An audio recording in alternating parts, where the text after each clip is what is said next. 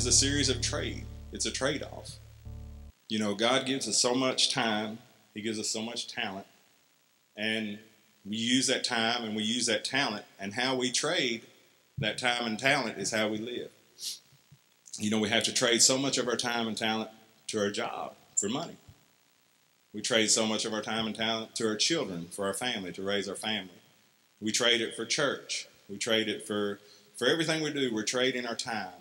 And we're trading the abilities that God has given us.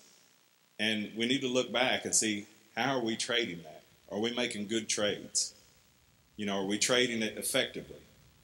You know, are we trading, you know, we trade it for like I said, we trade it for our jobs. We trade it for our spouse. We trade it for our children. We trade it to build our family. We trade it for our hobbies. You know, I know John's going to trade about 4 hours today to watch the San Francisco 49ers make it to the Super Bowl. You know, I've traded 3 hours of my life last week to watch Pittsburgh Steelers get whooped. So, you know, we trade our time, we trade our energies, and we trade our abilities. So, are we making good trades? You know, are we trading effectively? Are we trading in a way that God would look down and say, that was a good trade? You know, that was a good trade-off. I want to talk to you for a second about some bad trades. I want to talk to you about some of the worst trades.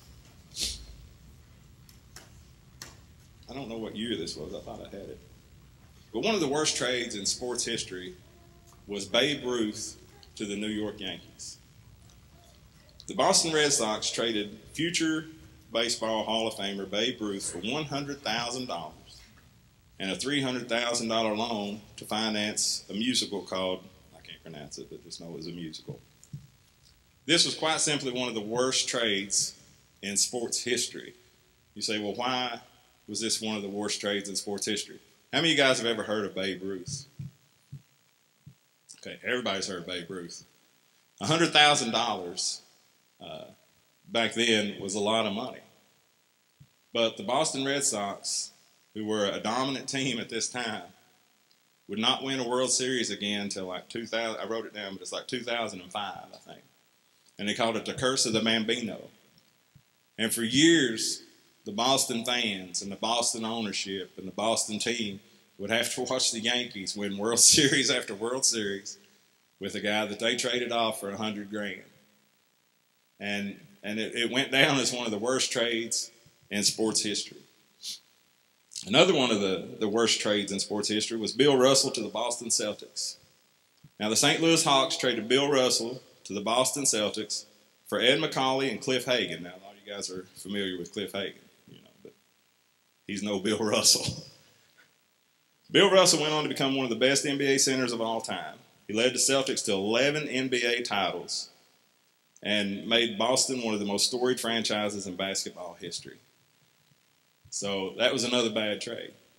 Now, this next one I want to talk to you about, I was hoping Brent would be here because he would be very familiar with this trade. It was Herschel Walker to the Minnesota Vikings. Now, a lot of us guys, we're old enough to remember this. Now, Babe Ruth, I wasn't here. Bill Russell was a little bit before my time. But I remember Herschel Walker going to the Minnesota Vikings, and I thought, wow, man, why would you get rid of Herschel Walker? I mean, Herschel Walker was a stud. I mean, he was like, he would plow over people. He was a running back savant. He was just fantastic. But they went on to trade him. He was fresh off 2 Pro Bowl seasons, but he was aging, and most running backs never age well in the NFL. Said Walker never had a 1,000-yard season for the Vikings, while the Cowboys turned those picks into Hall of Famers, Rod Woodson, Emmitt Smith, and rode to trade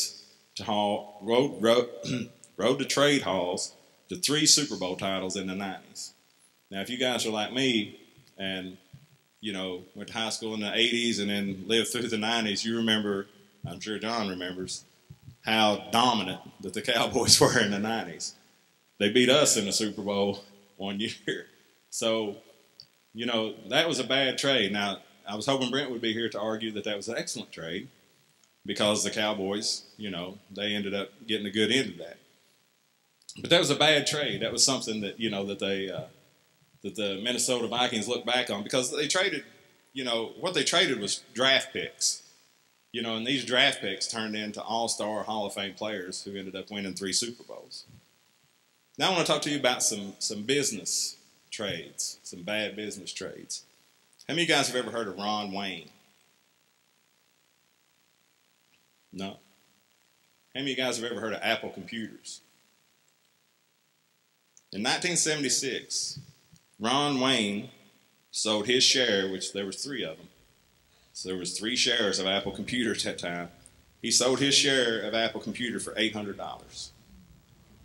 Today, that share would have been worth $120 billion. Now, that's a bad trade. Babe Ruth was good, but he wasn't $120 billion good. The Manhasset Indians. How many of you guys have ever heard of them? No. On a single period, let's see. Only a single original period document mentions anything about the purchase of Manhattan, the island of Manhattan.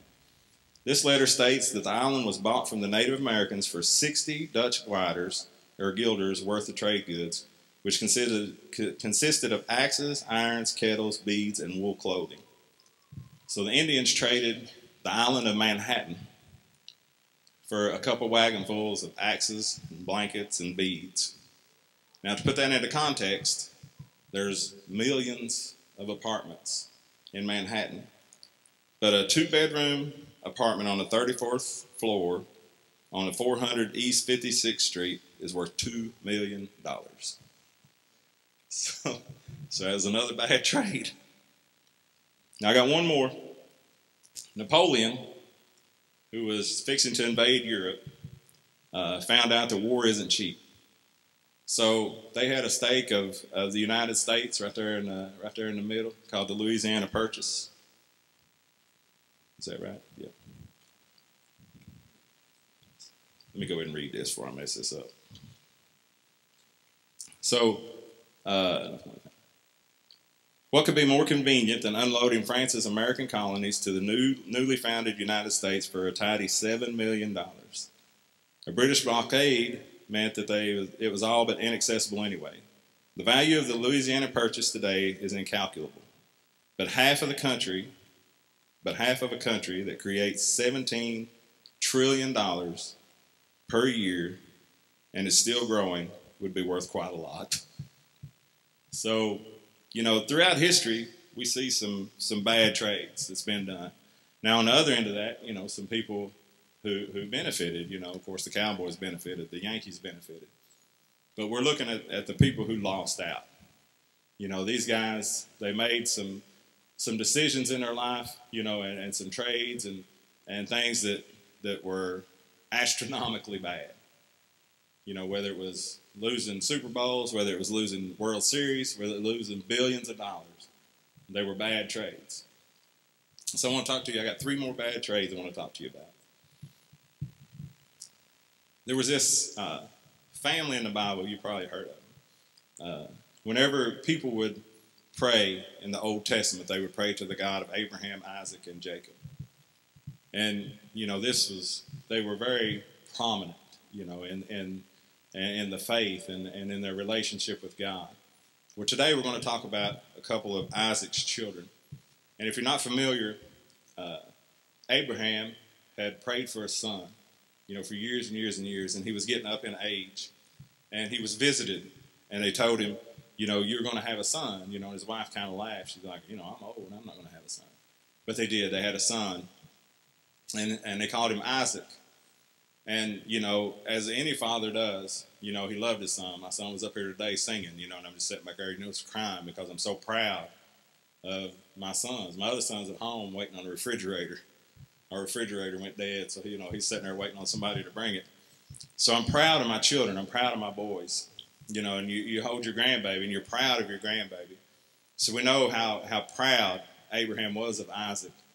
And yet God asked Abraham to go up on the mountain and sacrifice Isaac. So Abraham, following God, takes Isaac up on the mountain, and is going to sacrifice him. And God says, no, wait. He says, I've provided you a sacrifice. Don't do it. So we see now that Isaac has children. He has these 2 boys named Jacob and Esau. So, they're rambunctious just like any other 2 boys, and they're very different. I was talking with a friend of mine at work, and we said it's amazing how different children are. They grow up in the same house. They eat out of the same refrigerator. And yet they're totally different. And this is the case in this family. We see, Jacob. He was kind of a houseboy. He kind of hung with his mommy, and kind of like Tater. He kind of liked to stay at home with mommy. And then we see that Esau, he was a hunter, and he would go out and he would, kill wild animals, and, he was tough, and he was, gruff. Not so much like David. More like myself. But we see that they were very different, and they had very different goals and had different ideas and things. And we see one day that Esau is out hunting. And he comes in, and it doesn't really say how long he'd been out hunting. I guess he'd been out hunting for a while. And he comes in, and he's hungry. He's starving to death. And he sits there, and there's Jacob, cooking his mommy's stew up here. And he's cooking the stew. And Esau's like, give me some of that stew. I'm starving to death. And he's like, well, he said, if you give me your birthright, I'll give you a bowl of stew. We're fixing to talk about one of the worst trades ever. So Esau, and if you're not familiar with the birthright was everything. Esau was the oldest child. He was going to pretty much inherit everything, including the blessing, including God's blessing. So Esau's like, yeah, man, I'm starving to death. Give me a bowl of that soup. Now you can have my birthright. What good's it doing me right now anyway? So we see that he trades his birthright to a bowl of soup. We read later that God changes Jacob's name to Israel, and his descendants become the 12 tribes of Israel. And we see that Esau's descendants become the Edomites, and they plague Israel, and they're just a nuisance, and then eventually they kind of get wiped out. And I want you to see what in Hebrews chapter 12 verse 15 has to say about Esau. He says, "See to it that no one falls short of the grace of God, and that no bitter root grows up and cause trouble that may defile many. See that no one is sexually immoral or godless like Esau. For a single meal sold his inheritance rights as the oldest son."